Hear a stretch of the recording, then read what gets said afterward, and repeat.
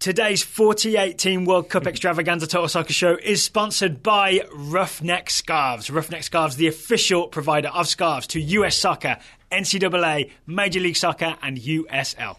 They're also the provider of, it seems like every national team ever scarf. Yeah. I checked their website and they have well over 70, I stopped counting at 70, national teams represented that you can buy scarves for. So it's possible that the 2026 teams that go to the World Cup, the 48 teams, Roughneck Scarves already has a scarf for every team that will be there. Yep. And it's possible. And it's amazing because they're not just like, Vietnam is great. They've got like country-specific designs. They've also got something, I think the Polish one is written in Polish. So impressive work from Roughneck Scarves. I believe. That sounds about right. Yeah, sure. They also have the Total Soccer Show scarf. This is very true. And we're, again, so proud that the Total Soccer Show scarf is made by and sold by roughneckscarves.com. That we are. That we are. I also want to say the people at Roughneck Scarves are great to work with. We've really enjoyed all our interactions with them. We're really happy with the customer service our listeners have received there. Listeners can also receive 20% off any scarf in the Roughneck Scarves store. How do they do that, Taylor? Well, first they go to roughneckscarves.com. That's spelled R-U-F-F, would be the rough in that one. Make your selection, obviously. That's kind of important when making a purchase. When you check out, use the promo code Total Soccer Show, all one word, all uppercase, to get, as you said, 20% off. Thank you to Roughneck Scarves for sponsoring today's episode. You're going to hear some drum clicks, you're going to hear some music, and then you're going to hear a very long and very detailed discussion about the 48-team World Cup.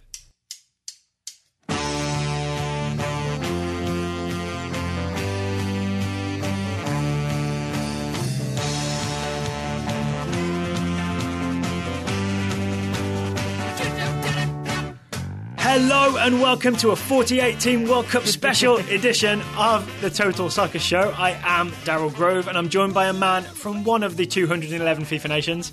It's Taylor Rockwell. Hello, that is accurate. And then we've got, 46 other people coming in today just to round it out, just so we can all get a feel for what's about to come, right? We can all fit around this table. Yeah, share sure. Some microphones. Sure. As long as the 46 other people who are going to be contributing are very, very skinny.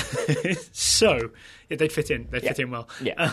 So this morning at 4:35 a.m. US Eastern Time, it was a bit later in Zurich, the FIFA Council voted, the 37 members of the FIFA Council voted to approve a 48-team World Cup starting in 2026 with 16 group stages of 3 teams each. 16 groups of 3 teams each in the group stage. Now, first of all, why do you know the exact time that it happened in the morning? Because I was doing Goalmouth, our morning soccer podcast this morning, and I was determined to not do it the night before and not have the news break. I got up early, ready to get it as it happened. I wasn't up at 4:35 a.m., I'll say that. You know who probably wasn't thrilled with that decision? Who's that? George Qureshi.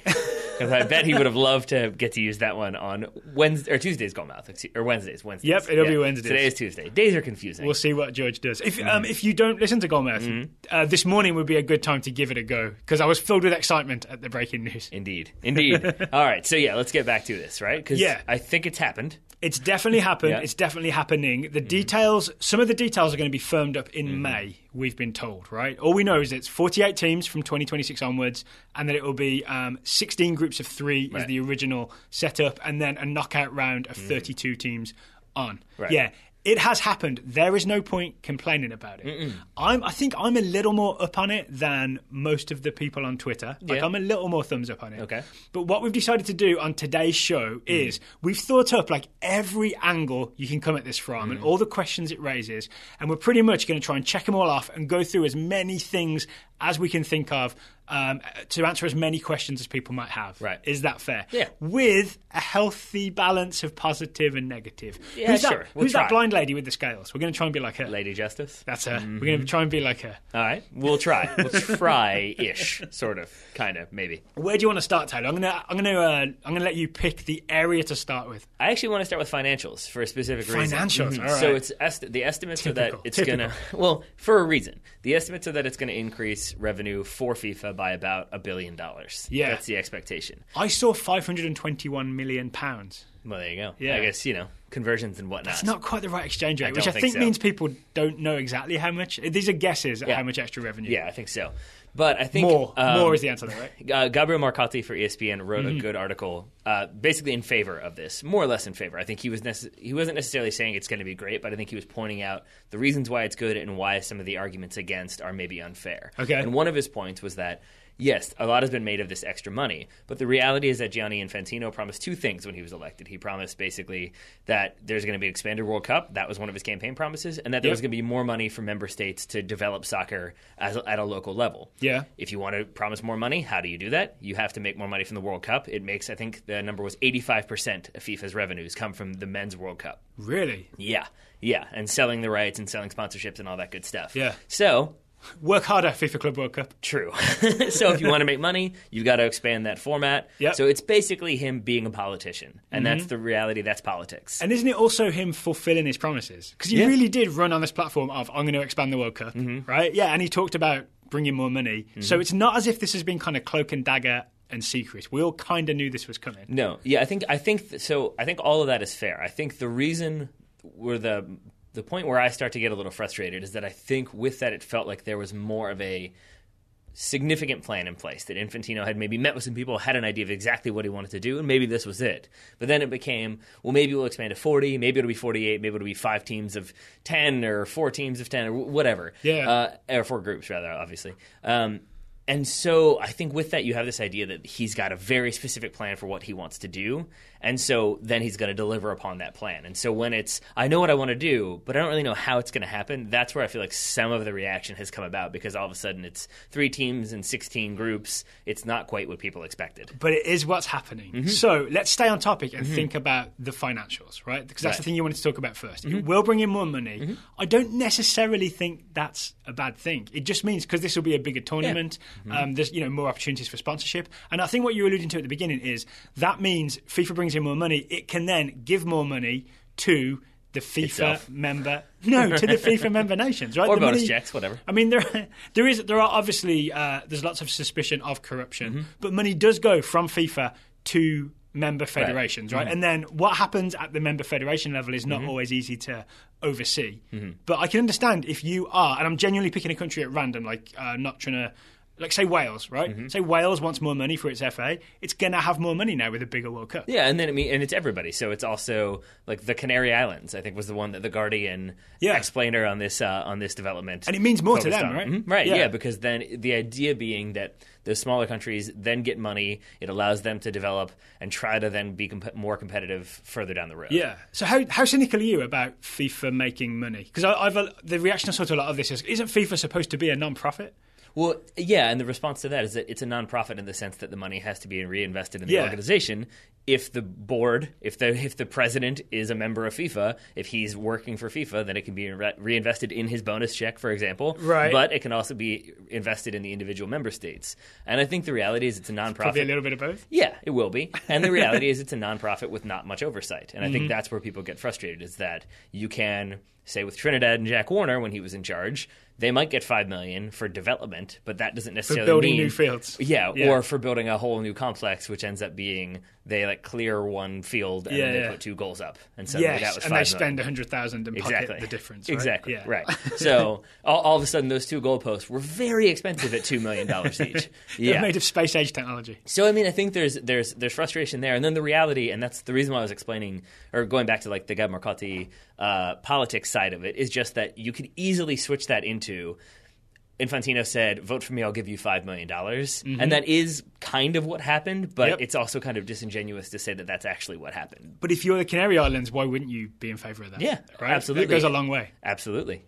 So, I mean, I think, so yes, there's going to be more money coming in, and it is going to it's going to get spread out, but I think that is an inevitability of FIFA. And I know some people would say, we'll tear down FIFA, change the way it's operating, put it under... We did, right? That happened. Yeah, put it under the UN, something like that. But the reality is that's not going to happen, at least not right now. So let's talk about the actual expansion of teams then, because the other part of the politicking of this is the other reason that teams would vote for this is so that they have a better chance of getting to the World Cup and experiencing that glory, right? Sitting here in the United States, coming from England, coming from other teams that kind of mostly regularly, 1994 notwithstanding, make it to the World Cup. that seems like less of a big deal. But I think if you're from a nation that doesn't regularly make the World Cup and an expansion of 32 to 48 gives you a much better chance, this would seem like a good thing. Yeah, and I will speak for myself here. And I know this is going to make me sound bad, I'll be honest. But like, I think it's really easy when you are, for example, a fan of the U.S. national team. That's who I support. That's the number one team I root for when it comes to the World Cup. They do make it all the time. It's something that you kind of take for granted. Since 1990. And I think you also have the stories of Sepp Blatter and who am I forgetting here? Used to be the head of UEFA. Michel Platini. Whew, that was I've had him removed from my brain since they were removed from FIFA. I think you can look at them and you have this idea of like, oh, it's just like smaller countries just want money. It's just corruption. It's just FIFA being bad. But if you remove yourself from that perspective, as you're saying, as you're trying to do, you realize, like, some countries always get to go and other countries never get to go. And if you're moving towards incorporating more countries, some would say that means you're diluting the talent pool. But the reality is it's supposed to be this spectacle showcase event for all of world soccer. And I think it becomes more that when you have more teams. I absolutely agree with that. I think if, let's say, Egypt have a better chance of making it, then it's more inclusive and Egypt get included in the World Cup. Right? Yeah. And if you start thinking about sort of, the World Cup as a global spectacle, why not get more of the globe involved? And this is where you run into problems, though, because it becomes this... I almost wanted to play a game with you where I was just going to make you say, that's good, that's bad, back and forth, because you really could do that, because... I'll do it. I'm game for anything. You get more teams, and that means more teams are there. That's good. But there's no guarantee that those teams are any good. Well, that's bad. But that means that you get a lot more like disparity of talent, which means you could have more interesting games. Well, that's good. But it could also mean that people park the bus, and then you have defensive games that are boring. Well, that's bad. And like you could just keep going down that rabbit hole. And I think that that's part of the problem with this structural change and the kind of the rapidity with which it's come upon us, that it doesn't leave much time for processing. I want to say two things in favour of having more teams at the World Cup, just in terms of more teams making it. The first is a great graph I saw that the number of teams at the World Cup has increased in correlation to how many FIFA member nations there are. Right? So if you go back to, 1930, the first World Cup, there were 13 teams. Right? After that, there were 16 teams for a long time. Then there were 24 teams in 1992. Then there were 32 teams in 1998. As we get more and more nations, it sort of actually makes sense to keep adding teams because there are more teams in the world. Right? So this is just a natural outgrowth. This is what's always happened. And just because there's only been 32 teams in your lifetime, and if you're a recent soccer fan, it makes sense that you think the World Cup is a 32-team event. It's not true that that is the only way the World Cup can be. It's true. It is worth noting that part of the reason why it was shifted in the 80s is because the three-team group format wasn't working very well. Right. So there is that to consider. I would also add that part of the expansion was because it used to... that first World Cup, there's fewer teams because you're getting there by boat. True. Which makes it a little bit harder. So with the rise of rapid technology, of rapid transportation, it makes it easier for teams to commute. So it makes a little more sense. Once we get the Hyperloop, we can do all teams. Yeah, but like the biggest one worth noting that I've seen reported a couple times is in 1966, there were 0 African teams because they boycotted. And they boycotted because the only way an African team could get there was in a playoff against all the Asian teams. That's how it worked. So, and that one Asian team who ended up getting to go as a result was North Korea, who had a pretty interesting tournament in 1966. They did. But still... Goodison Park remembers. So, and this is how João Havelange became FIFA president in the first place in the 70s, is by promising to bring in more teams when I think it was especially necessary. So do you agree with me then? Because what I've been getting at is the World Cup has always been expanding. It's never got smaller. So this is not like some weird, crazy, wacky thing that's happening. So this is the natural outgrowth of the World Cup. I agree with you, but I think my point more so is that in those times, like when it has changed in the past, I feel like it was for specific reasons, that things weren't working.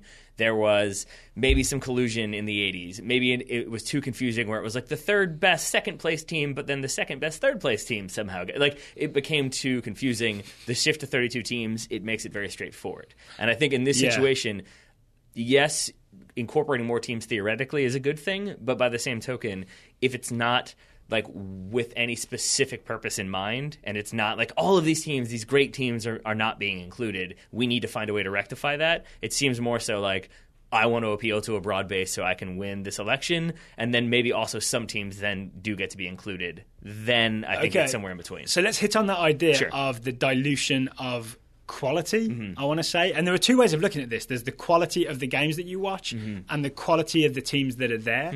And I think I read a Gab Marcotti quote that said essentially those two things aren't related. Correct. Like better teams don't necessarily make for better games. You can have like two really tactically astute teams, and that's their thing. That's what makes them good, and that makes for terrible television. Who's you know what I'm saying? Yeah, man, I'm just drawing blanks left and right. Famous Milan coach Arrigo Sacchi, there it is, came up with it. Wasn't he the one who had the famous saying of the perfect soccer game ends 0-0?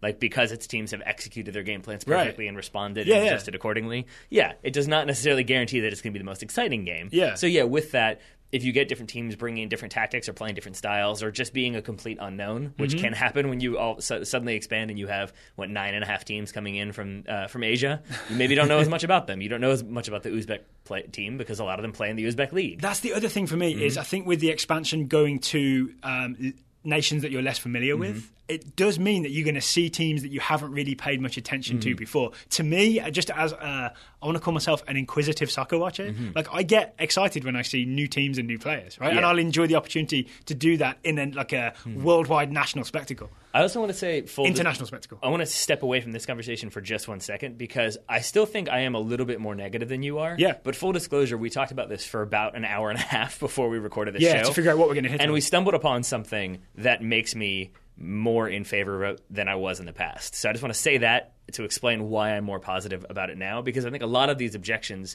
are valid and there's far more negative reasons than I think we've hit upon yet. But part of the reason why I think I'm taking a more positive approach than I would have at the beginning of this podcast is because I think there's going to be some changes brought in by FIFA that it's going to make it more...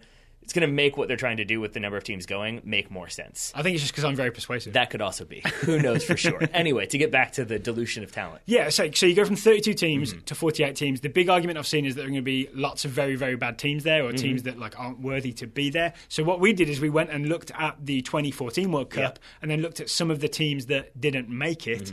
And I think you can put together a pretty good argument for it's not that bad. Okay, and then I'm going to shoot holes in that as soon as you're done listing them. Go ahead. So for example, we all talked at the time, the 2014 World Cup, Bob Bradley's Egypt deserved to be there, but because there weren't enough spots from Africa, they lost in that playoff to Ghana. Yeah. And Egypt have had this complaint going way, way back. Because I used to watch with more regularity when I was doing the World Cup blog work, the African Cup of Nations. Right. Egypt won it, I think 3 times in a row. We're just dominant in the Africa Cup of Nations, but during that time, never made one World Cup. So Africa never got to send its best team to the World Cup in that period. I mean, I think Zambia also won relatively recently. They haven't been to a World Cup that I can recall. The most recent one, Africa didn't send Senegal or Mali either. Those teams would be an absolute asset to a World Cup. Yeah. Gabon, I can't remember Gabon at a World Cup. That's Pierre-Emerick Aubameyang. Yep. I would love to see him at a World Cup. And that's just Africa. Look at Europe. You can name multiple teams from Europe that didn't go to the 2014 World Cup. Absolutely. Sweden, Wales, Iceland, We went through the list, and that was the one that most readily jumps out because you have so many teams. And I think a large part of that is because we have Euro 2016 as kind of a sounding board. And a lot of people you've just seen those teams at a tournament, right? And a lot of people point to that as... and this is where kind of opinion comes in. A lot of people point to that as an example of, well, that was a really boring tournament because everybody was defensive and it wasn't that much fun. If that's your perspective, then that's your perspective when it comes to adding more teams. I'll speak for myself and say that I ended up really enjoying Euro 2016 because there were so many teams we didn't know, so many crazy stories and narratives. Do you remember sitting here figuring out Romania's defensive strategy? Yep. It was that weird North Star thing where they all moved in unison like a line dance. Yeah. I mean, that was fascinating to watch Romania. I'd never seen much of them before. And completely writing off Hungary because we had no idea who they were, and then they win the group. So, I mean, that to me makes it more interesting when you have that expansion. And so I think that's why when it comes to UEFA, we have so many more teams listed. It's so much easier to do that because we have those Euros as that sounding board for all of these great teams suddenly aren't going to be included, but now they might be. And there might be teams from, say, the Asian Federation that didn't make it, say, last time that we don't know about that might be better, right? Okay. There might be by 2026, China, with all the money they're investing, and not just in Ulk's salary and Carlos Tevez' salary. We had, I've forgotten her name, but she was an excellent guest on the show. She lived in China, University of Michigan, that she'd... Hey, Daryl here, cutting in with a quick clarification. The guest was Elaine Vandenberg, and the episode was February 12th, 2016. And Elaine gave us great insights into what's happening in China, beyond just the sort of big money transfers, and into how China is investing in its soccer future. Again, that show is from February 12, 2016. She told us that the Chinese were investing all this money in sort of academies. By 2026, you might have a much better Chinese national team. And you've listed one team.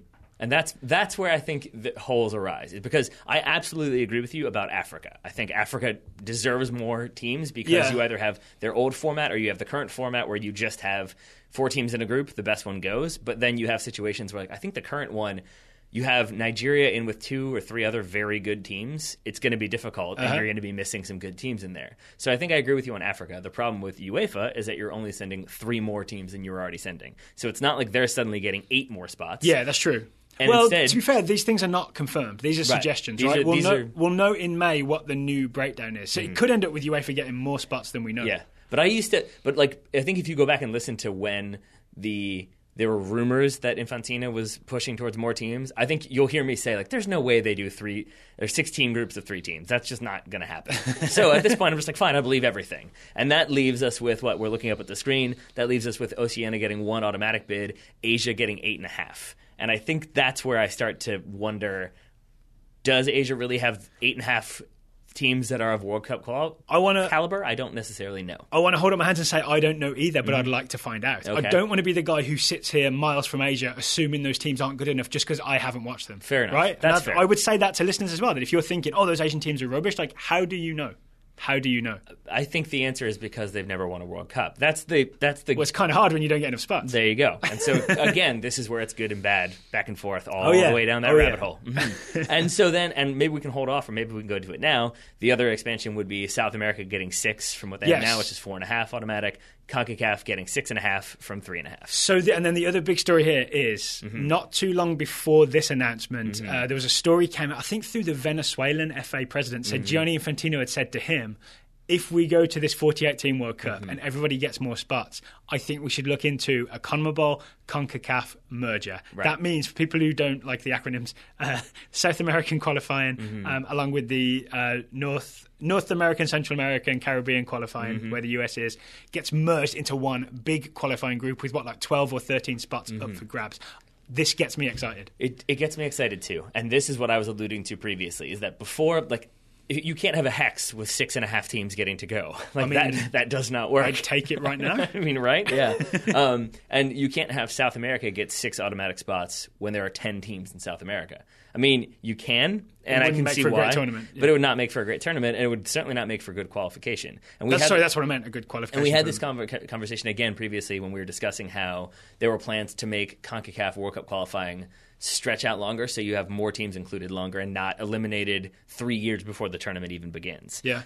I think that's what this does, because we couldn't figure out a way to make the group stage more interesting. I think we ended on cutting out one of the stages, so you only have 3.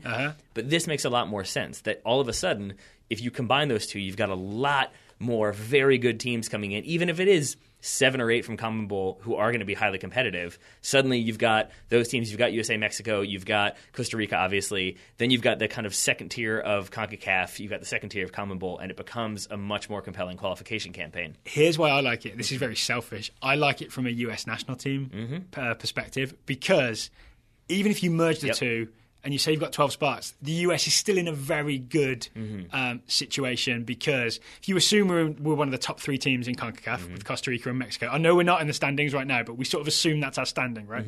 And you assume that we're better than the worst couple of CONMEBOL teams. It's still not guaranteed, but it's still very likely that we make the World Cup. But along the way, there's a good chance we play competitive World Cup qualifying games against very good opposition. Right. Suddenly, instead of all the games against sort of not so good Caribbean teams, we're playing Ecuador, or we're playing Bolivia, maybe I want to say, but we might be playing Argentina. But it's still Bolivia at altitude. We might be playing Chile in World Cup qualifying. At altitude. So you've got to learn how to navigate Altidore at altitude. There you go. Yeah, that happens. The other thing that I think is especially interesting is that you then, and this is all kind of on the fly based on this realization that we had. I said we've been talking about this for about an hour. This is about 10 minutes before we started recording, that we had this realization.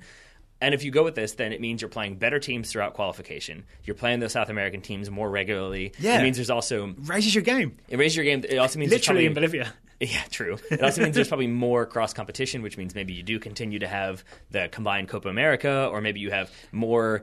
We might look back and see that's the first step towards this merging, the Copa America Centenario over the last year. And so you get that familiarity. But what it also might very well mean is that it's less likely if you have 16 teams going from Europe, and then this would be 16 and a half teams coming from North and South America, that you're going to get one of those teams in your World Cup group. So it means probably that if you're, say, the USA, you're going to get one European team, and then you're going to get one from Africa, Asia, or Oceania. And I think that that's an interesting grouping to have. Okay. And now you're getting one from the Western Hemisphere, one from Europe, and then one from elsewhere. It makes for this kind of crazy combination that you could be the USA, if you're unseeded, getting Germany and North Korea. It's a weird combination, but it would be interesting to watch. Should we talk format then? Because in some ways that's the weirdest, most interesting part. Because I can imagine a 48-team World Cup. Yeah. I can only I can sort of conceive of a 3-team group stage times 16, sort of, but I find it really hard to picture it happening, right? And there are all kinds of weird problems with it, because I've gotten used to group stages being 4 teams. I feel like the Champions League, the World Cup, the Euros has trained me that way for the last 20-something years, right? Right. So 16 groups of 3. You get drawn in with 2 other teams, and then we wrote out a schedule.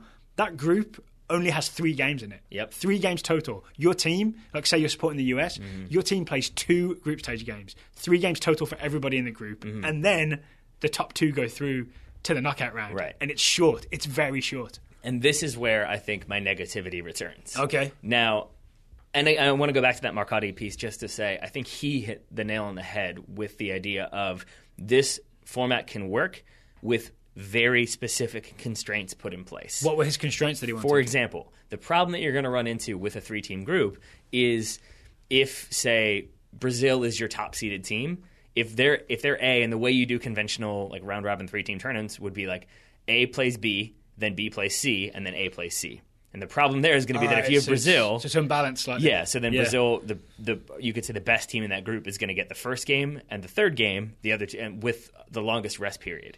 And Marcotti's point, I think... It's an asymmetrical group stage. Yeah. His point was that what should happen is that if you're the top seed, you play the first 2 games. So you play A versus B, then you play A versus C, because if you're the top seed, the idea would be that you have the advantage, you should be able to get out of that.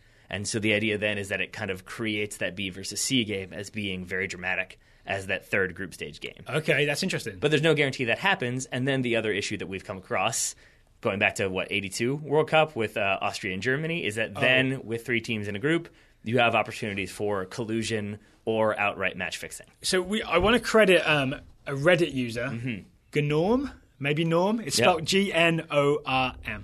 I would have said Norm with a G, but then you would have made fun of me by being like, Norm G? Is that what you're saying? Yeah. But yes, he did a great breakdown of basically... He or she, Gnorm. Good point. Gnorm did a very good breakdown of how there's been collusion in the past. What, a biscotto is what it's called? Yeah. When, where's the definition there? Yeah.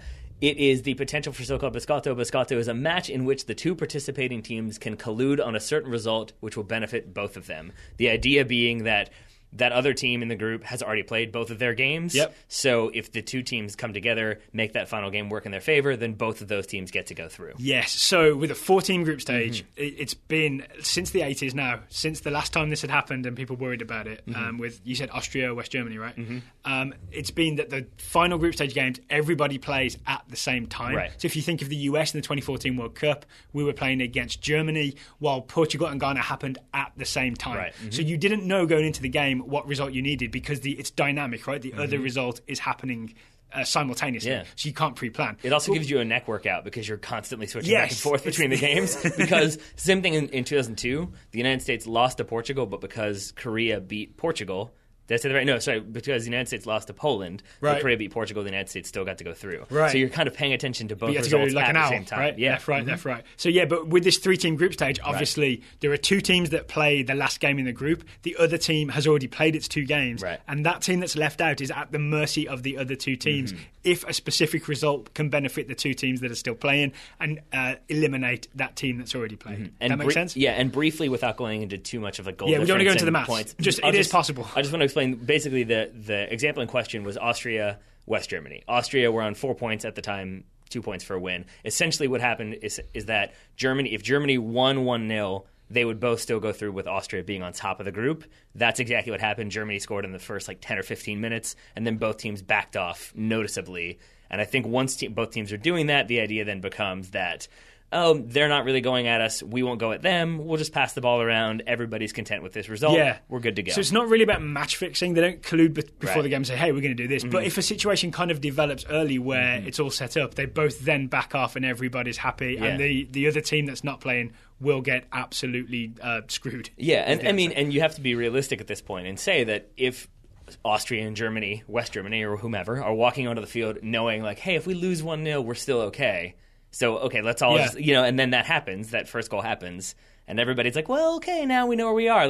People are going to be aware, players are going to be aware, coaches the same, and it does leave that up as an opportunity. So the big argument that Gnome makes is that FIFA say... Gnome with the G. Gnome with the G, Gnome. FIFA say that by having tied games in the group stage end with a penalty shootout, so there's always a winner decided, which is not official, but it's been suggested, right? It's a thing that may become an actual thing in May, that it eliminates the possibility for this. But if you read Gnome's post on Reddit, very carefully explains that even with the win for a penalty, it doesn't solve the problem, because you can still end up with 3 teams on 3 points and the 2 teams being able to manipulate the goal difference. Or even worse, if you're assigning full point values to a penalty shootout. So if that first group stage game, Brazil are playing Costa Rica, it finishes 0-0, but Costa Rica have sat back the entire time, and then they win on penalties and get the full 3 points, you're kind of rewarding sitting back. Not that Costa Rica would do that, Costa Rica listeners. That was the first country that came to mind. The point being, though,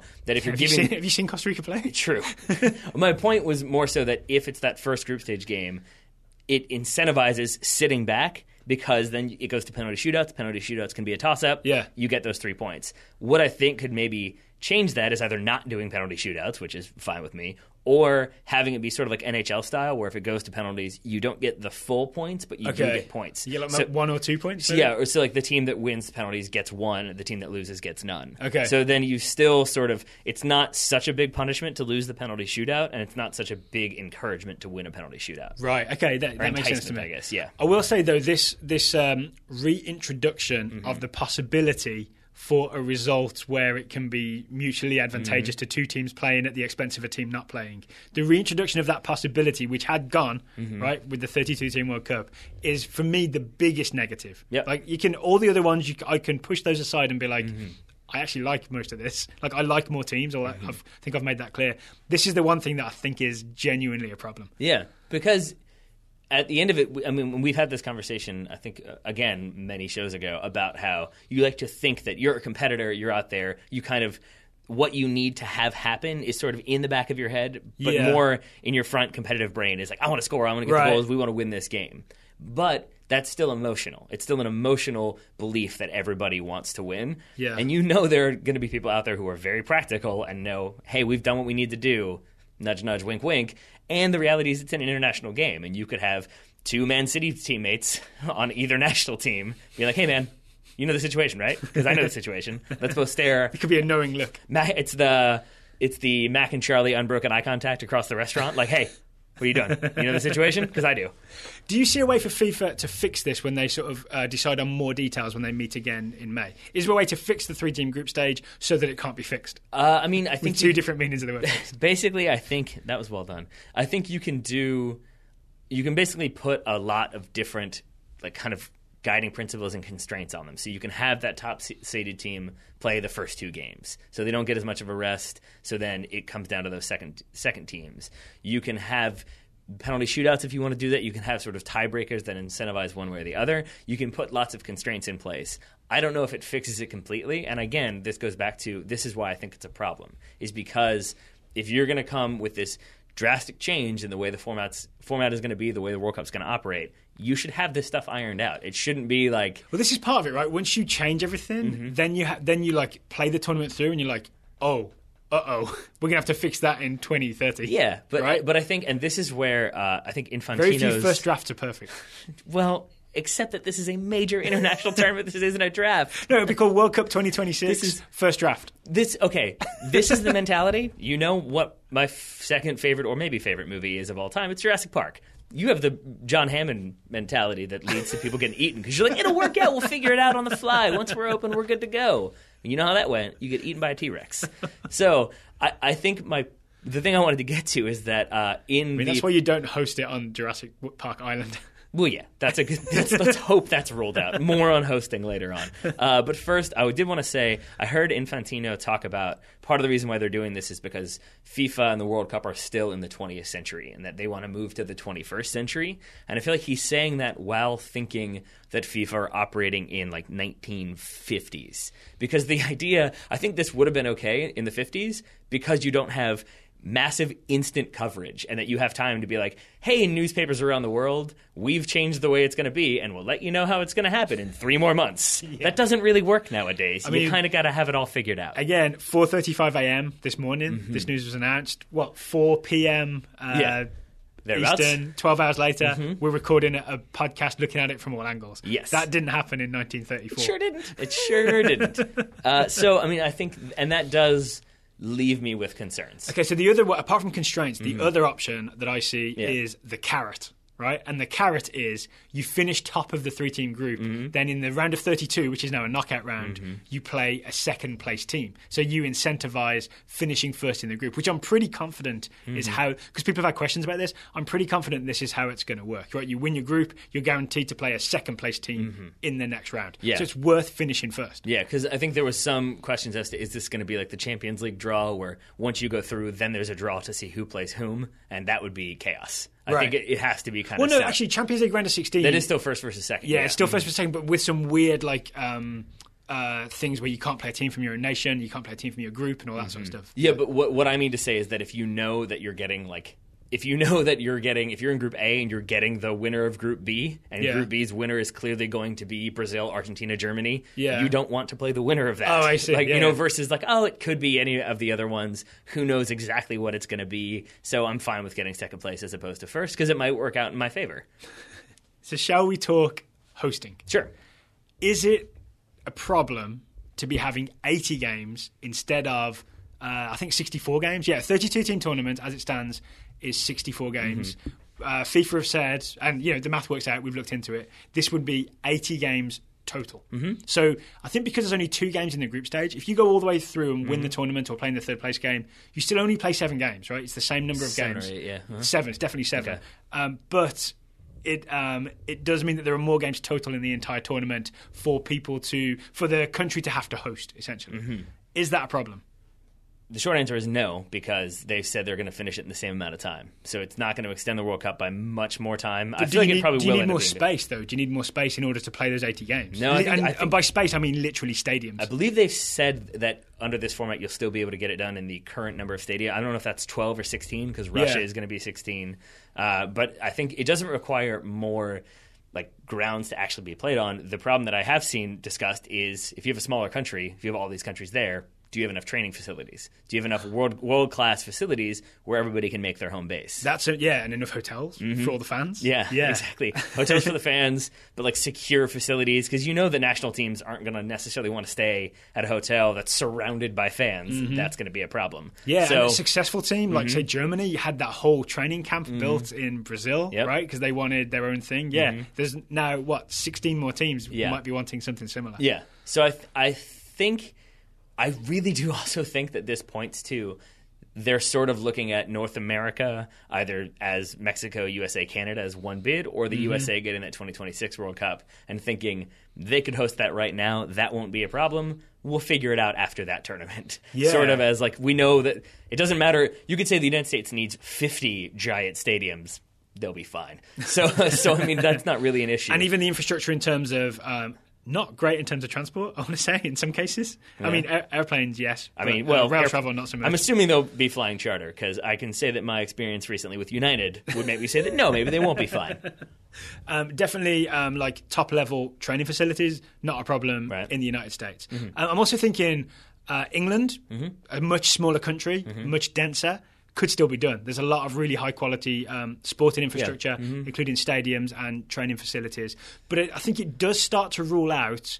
honestly, it would rule out Qatar, because suddenly that you would need to build more infrastructure to host the 48 teams. So in some ways, it at least makes World Cup bids would have to be more realistic than the original Qatar bid. And it might have even ruled out South Africa. Because so much construction had to be done to make... Because you need new infrastructure. Yeah, and so I think then if the whole point of it is to grow the game to allow other countries to participate, ostensibly other countries to host, you're kind of making it harder for smaller countries to get that opportunity. I'm trying to figure out where the cutoff is. Like, say if England could still do it, I feel like you've just set it up for yourself.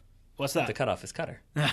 You're welcome. I'll be here all week. I mean, to be honest, I still have a problem with Qatar hosting the World Cup when it doesn't. Yeah, I mean, that's a whole different thing to get into in terms of how ready that is infrastructure-wise. Yeah. But is there sort of like a smaller European country or a smaller South American country that could have hosted a 32-team World Cup can't host a 48-team World Cup? I think so. I mean, I think that is something that has to be put into consideration, that it requires far more logistics, far more hotels, far more facility to be set up and everything to be planned. And I think it makes it harder overall for sure. All right, or more nefariously, it means that FIFA then are the ones who say, don't even worry about it. We know what we're doing. We'll do the organizing.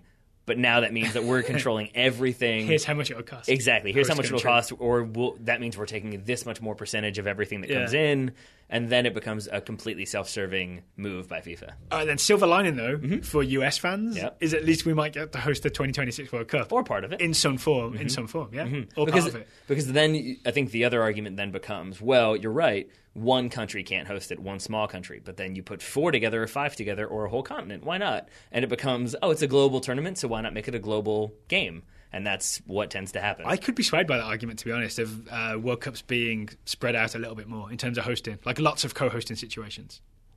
Yeah, I think it just always becomes, where do you draw the line? And it is sort of difficult to argue because it's the United States, which is a massive landmass, and you forget just how big it is until you fly across it. Right. And so with that comes the idea of like, when do you stop? Does it become, we've got all of Europe is going to host one World Cup, or all of Asia? I mean, that would be the same as the US hosting. Yeah, that's my point, though, is like, I say that that's like a ludicrous idea, but then I don't know if it really is, because in reality, I think I'm thinking of US getting support. US is going to get support wherever it plays in the United States, whereas it's not if they're playing one game in Denmark and then one game in Greece. Right. I'd like to ask Ludacris's ideas. So the other thing is 80 games. He's already got a holiday. We can talk about hosting, right? We talk about hosting. What about as viewers? If you're at home watching this on TV, can you, in a month, watch 80 games of soccer instead of 64? Well, we'll find out. Assuming that we're still doing this show in 2026. Yeah, I mean, we'll give it a good go, right? Just like we did this summer, which I feel like was kind of a dry run. Watching 2 tournaments as we did is kind of like watching a massive World Cup. Okay, maybe our experience is somewhat different to most people's experience, right? Because we obviously really committed ourselves to watching all the games this summer. We could do the same in 2026. If you've got to maybe go to work during the day, and then suddenly there's all 4 or 5 games to watch when you get home, it's suddenly not possible. That literally won't be enough hours in the day. There's a chance that you actually can watch more.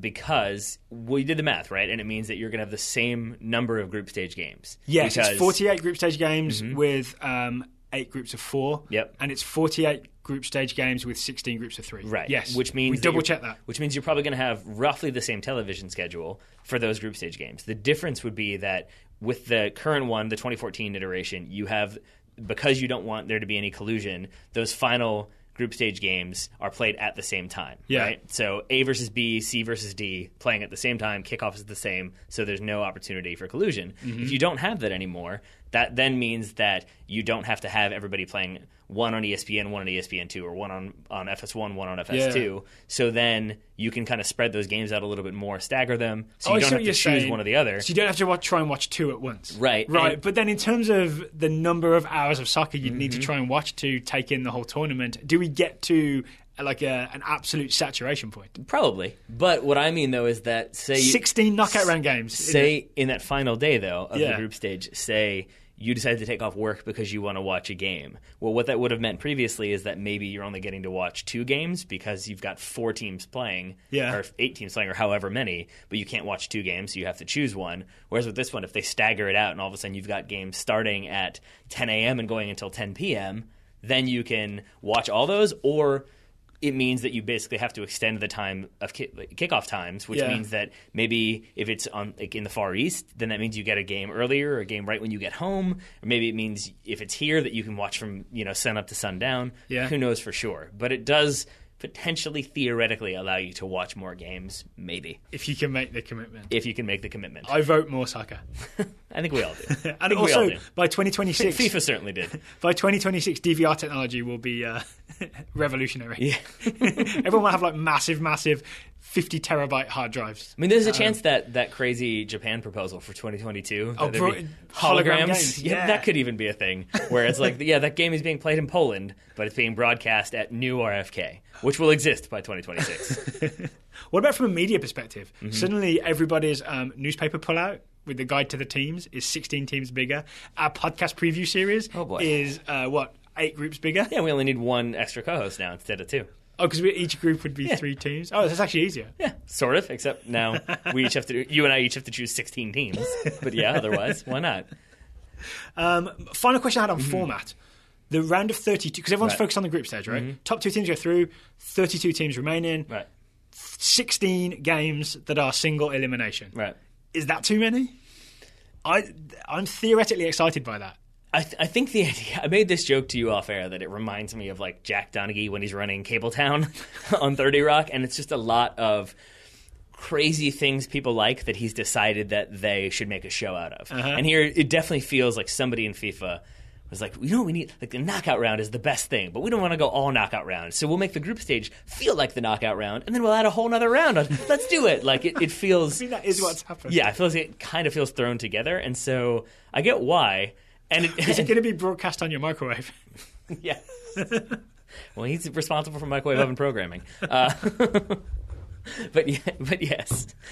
And so I think that it's not necessarily too many teams, but it kind of feels like, why not just go all the way and do 64 teams and have it be like March Madness style? I mean, honestly, I don't think that's impossible. Oh, I don't think it's impossible. I think it's a terrible idea. No, I mean, not immediately, but in the future. Like I said, more countries... Yeah. Means more teams. True, but I believe that there are more basketball teams, college basketball teams, Division I at least, than 200 currently. So it makes making the tournament somewhat sweeter. Actually, that was my final point in support. I can't remember if I said this on Goalmouth or not this morning. Even with 48 teams, that's still more than 3/4 of the teams in the world don't qualify for the World Cup, right? There's still...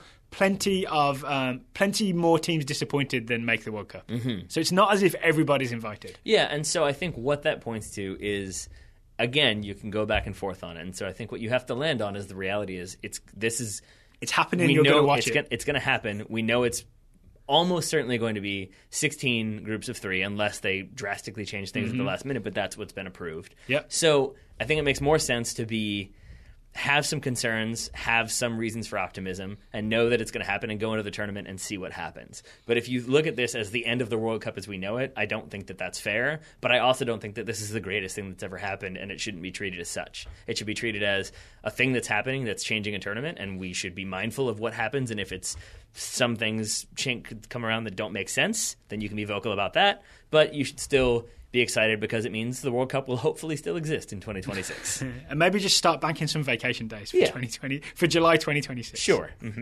Play it on the moon. Okay, and if it is on the moon, I know a place you'll still be able to get tickets. Are you alluding to SeatGeek? I am. Today's show is sponsored by SeatGeek. SeatGeek have made buying tickets online for sports and concerts less confusing than it's ever been. They've come along and created an amazing app and website. Makes it easier than ever for fans to buy and sell tickets. That's right. They want to help you get the most bang for your buck.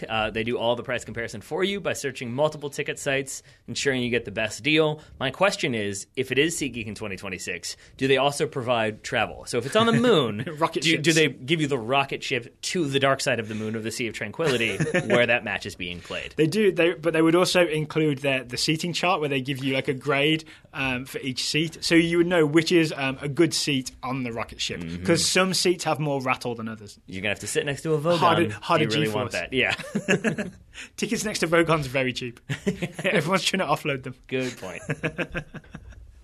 If you do want international soccer tickets, you could use SeatGeek to get tickets to the US men playing Serbia in January and Jamaica in February. You'll also be able to use the SeatGeek app to find MLS tickets in 2018. They will be the official ticket sponsor of Major League Soccer. And best of all, if you use the SeatGeek app, you can get $20 off your first purchase. You can go to Settings tab and click Add a promo code. Enter the promo code TSS. SeatGeek will send you $20 after you've made that first ticket purchase. So download the SeatGeek app and enter promo code TSS today.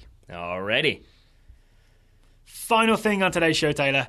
The Total Soccer Show Scouting Network. We have, 1, 2, 3 updates to share with you. So I've heard the first one comes from Chris Goodwin, who's scouting Oren McKinze Gaines. You sound very confident in that pronunciation after yesterday's show. I do. We had a few different people say it could be either way. That was on Twitter. But Chris Goodwin sends us a link to a YouTube video that's an interview with Oren McKinze Gaines when he was still playing in Texas, I think it was. It might have been California. I can't remember which one.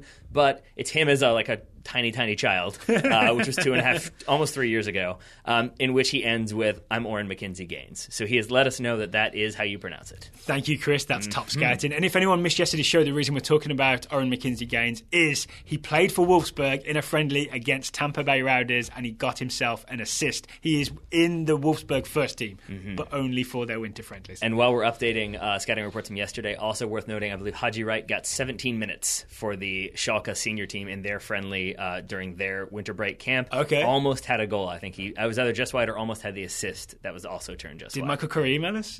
Yes, I believe he did. Okay. I can't remember if he did Michael. Or if I saw that somewhere else. Michael either way, emailed I'll take it. Emailed us for yesterday's. I feel like with some of these American youngsters, we're getting ahead of our scouts because we're on it for the show. Take that, scouts. But still email us, Michael, still email us if you have some Haji Wright news. Please do.